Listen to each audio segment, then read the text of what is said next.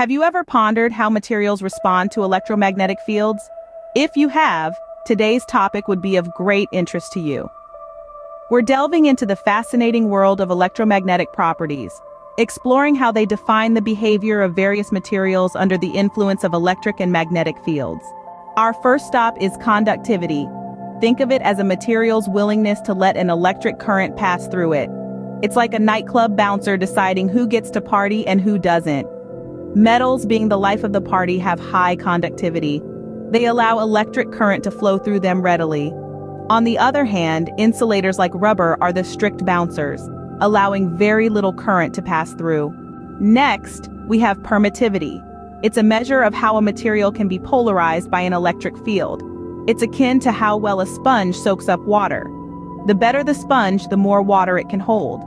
Similarly, a material with high permittivity stores more electrical energy when subjected to an electric field. Permeability is another interesting concept. It tells us about a material's ability to allow magnetic lines of flux to pass through it. Imagine a net.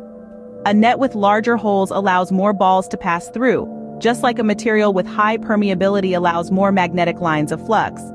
Then we have the dielectric constant, which is just another name for permittivity, often used when discussing insulating materials.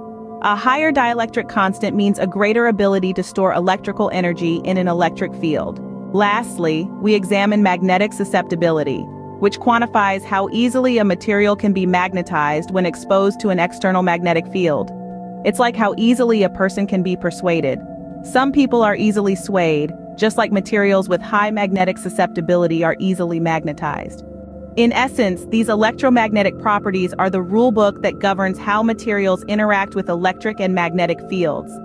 They're crucial in many scientific and engineering applications, from designing electronic circuits to studying materials for communication systems, and even in the development of technologies that manipulate electromagnetic fields.